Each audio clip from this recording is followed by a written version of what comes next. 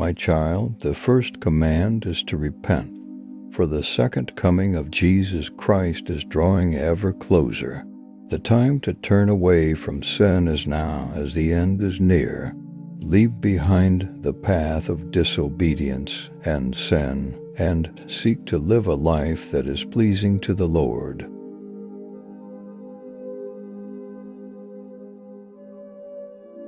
Humble yourself before God, acknowledging your shortcomings and failures, and seek His forgiveness with a sincere heart.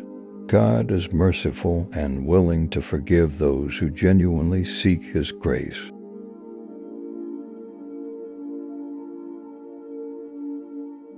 Reflect deeply on your actions, words, and thoughts, and confess where you have fallen short of God's expectations.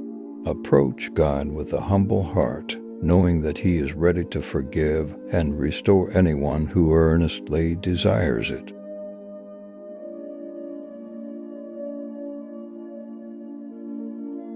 The second command is to commit to prayer.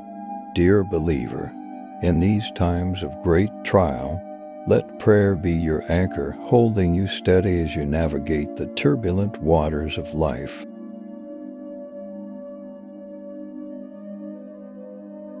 Pray without ceasing, for prayer is your source of strength, wisdom, and courage in the face of the challenges ahead.